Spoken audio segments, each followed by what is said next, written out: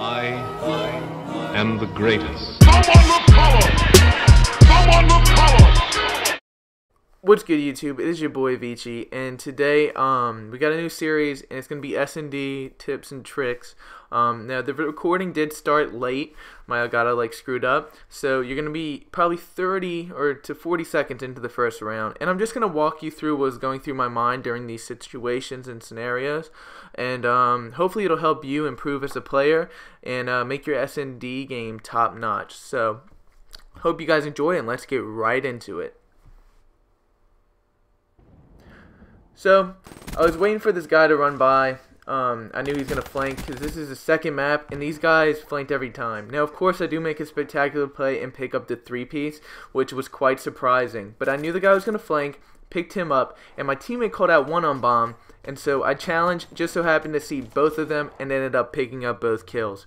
So that situation was all callouts and knowing what my opponents were doing from the previous game and how they played. These guys like to play, one person would roam around and the other two would stick together. So I used the M8 A7 on this map with the RK5 just because Infection's such a long range map. I think it's very key to use a long range weapon. So here I call out 2 mid. I know there's 2 there, so they're most likely going A. The other guy could be B, but 2 of them are on A side. And if this dude is B, I know my teammates will pick it up and will be able to push forward. I get a call out from my teammate saying that, 2 crossed over to A. So I'm looking for him. Maybe if they plant the bomb, one will run out this door. That's what good players do. These guys we were playing were not that good. And I do, luckily, switch weapons and don't get caught switching weapons and end up picking the final kill. Now, the reason here my teammate drops the bomb is because I'm close to streaks. I already have an RCXD, and if I get the 100 points for defusing the bomb, I'm going to be only 200 points away from getting the rest of my streaks, which is a major game changer. So, we go up 2-0. I'm 4-0. I've yet to die, and I'm feeling very confident. And when I get confident in S&D, I like to just hit stuff and just rush. Now, I like to play S&D with the mindset that you're the best player in the world. That's what I would give anyone who's struggling. Play like you're the best in the world. Play confident, and you will see, good things will come. So, third round's going to start. I've talked to my teammates. I think we hit B this round. I could be wrong. Yeah, we hit B. I put flat jacket when I go on this side. Reason being is because I know for certain that they're going to cross.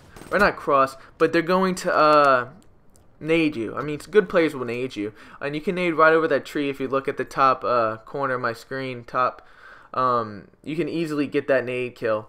Now, I got to get bombed down. My teammate calls one on the flank, or not on the flank, in their spawn, and he dies. He ends up challenging, dies, but it's no big deal. I got to get my streaks, so I'm 100 points away. I use Psychosis, smart, very smart move. Kill that guy mid, and I know the other dude's going to be pushing, and I pick up 2 kills. There's still 1 guy left. I'm expecting him to flank. I do have full streaks, however. My teammate dies, calls him out, and I pick up the 3rd. Very good calls from my teammates. It might look like I'm doing most of the work, but they are truly helping me get those kills.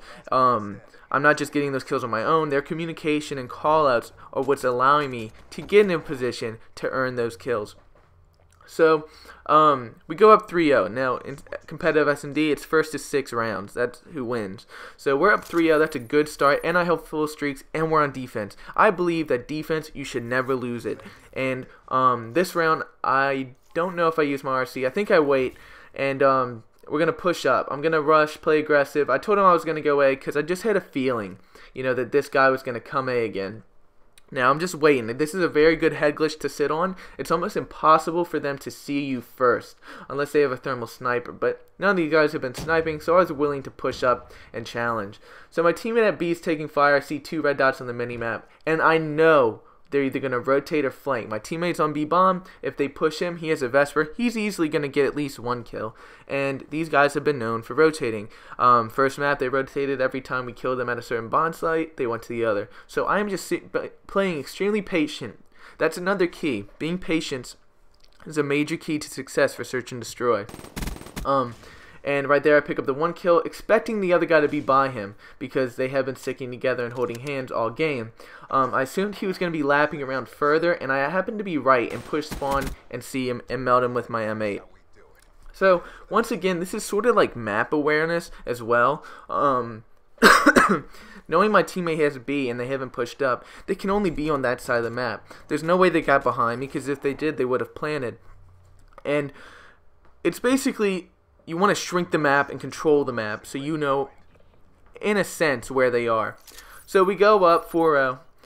Got full streaks. Almost have an RC car again. I'm 50 points away. So you know what? I'm 10 points away. So 1 kill or an assist will help me get another RC car. So I'm not going to waste it and overlap the RC cars. If I can get 2, I'm going to use 2. So I see a mid. I don't really give any kills with the RC, but I notice all 3 are A, and I call that out to my team. So they can get bombed down B is what I'm letting them know right now as I nade middle. Hopefully maybe one of them rushed B to try to, pick it off. I go middle. I pick that guy off at that top top tank, pick up this guy, and the other dude kills me from the left. Now that is going to be my first and only death of this game. It is a 1v1 scenario. So we know he's middle, and he's either going to flank this way or through the spawn. He can only come one of 3 ways. My teammate gets very lucky timing-wise right here, I believe. He checks bomb, gets an eyesight, and he will one-burst him as he walks around the corner.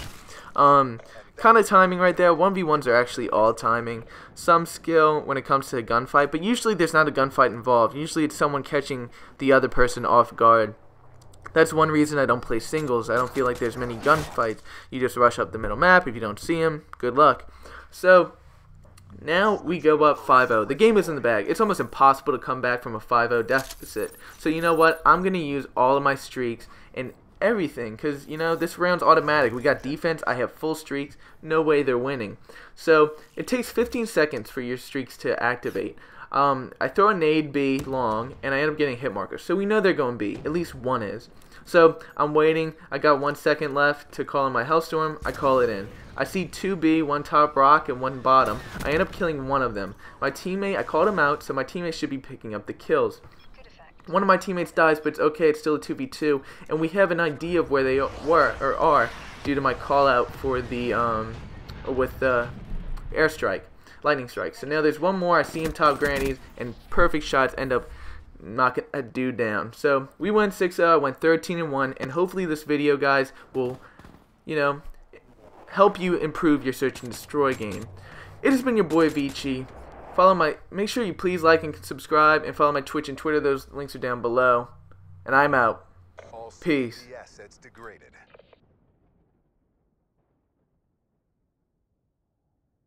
Full metal everything.